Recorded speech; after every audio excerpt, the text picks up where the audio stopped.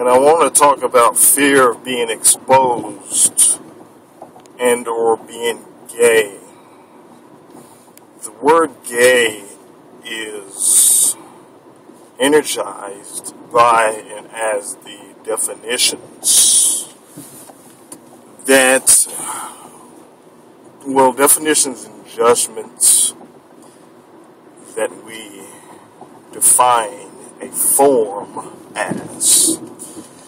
The form, which is the form of the human physical body, which is a mathematical equation composed of frequencies, other forms, shapes, colors,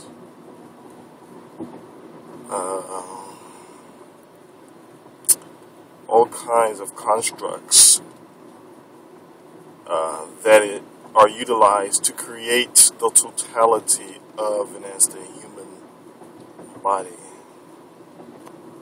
The liver, the stomach, the lungs, the blood, the cells, the organs, the organelles, the tissues.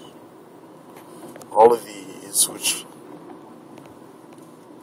is part of the entire mathematical equation of that which is known as the human body,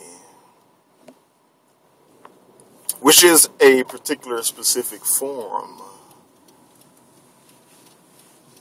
and thus one based on their self-judgments, based on their past, which has become a body, not a physical body, but a body that is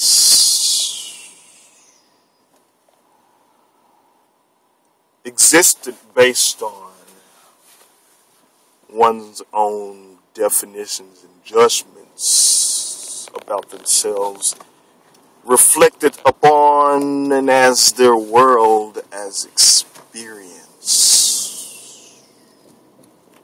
Therefore, the word gay is energized by this body that is called the past, which is existent within and as time. And thus time becomes one's own trap, one's own bubble, one's own dimension, one's own reality. Thus one remains time trapped in space-time that is composed of that which is the past as memories. Thus, when the word gay is exercised from a perspective that an individual's depending on their form and depending on another person's form, which is similar based on their anatomical composition, their physiological composition of the body as male. Based on the form, the similarity, one defines that which is considered gay. And thus, the word gay is exercised. And each time that is exercised from and within a point of self-judgment, from and within a point of experience, basically, when the word gay is exercised, the more that the word gay is the foundation of time as time trapped, as being trapped within time, within and has a particular specific experience with the relationship of the word gay. And so really, gay people do not exist, because the formulation of the word gay is an experience. An experience only comes from one's own reality, one's own dimension, one's own existence within and as the mind. Therefore, being gay doesn't really exist. And so thus, when one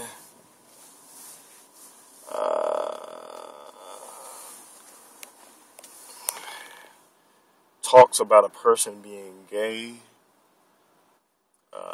when one sees a person as being gay as a point of less than, thus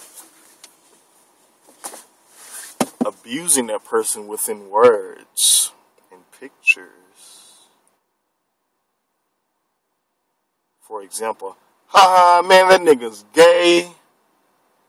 Ooh, look at that gay motherfucker. You know?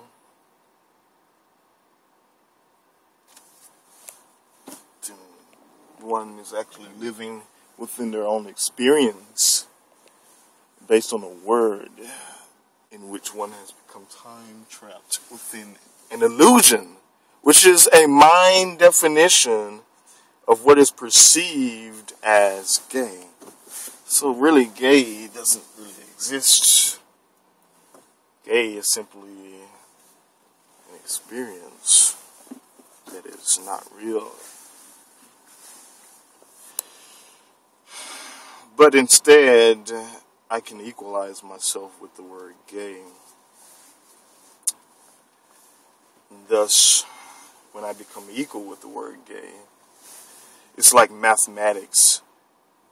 When you cancel out a number with another number that is the same number as the other number, both of the numbers cancel out. And all that is left is the rest of the equation. That is actually a good point to actually bring self back to self, is to cancel out the word gay by equalizing self with the word gay, and thus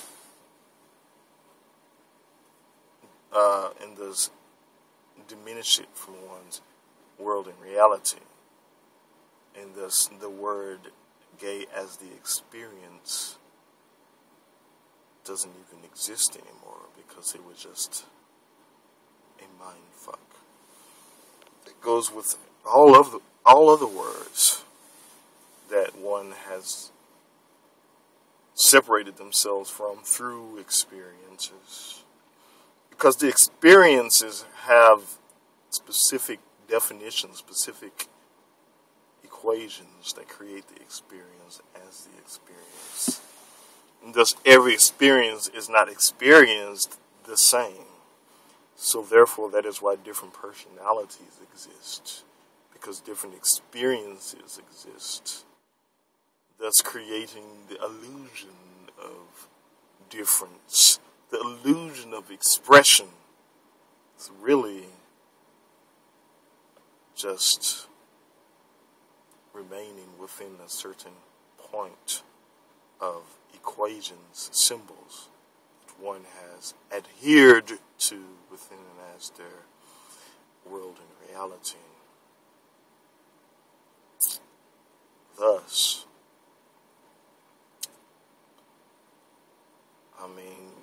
why does one have to exercise being gay or exercise being lesbian when in fact transgender, any of those, when in fact all is me as the experience?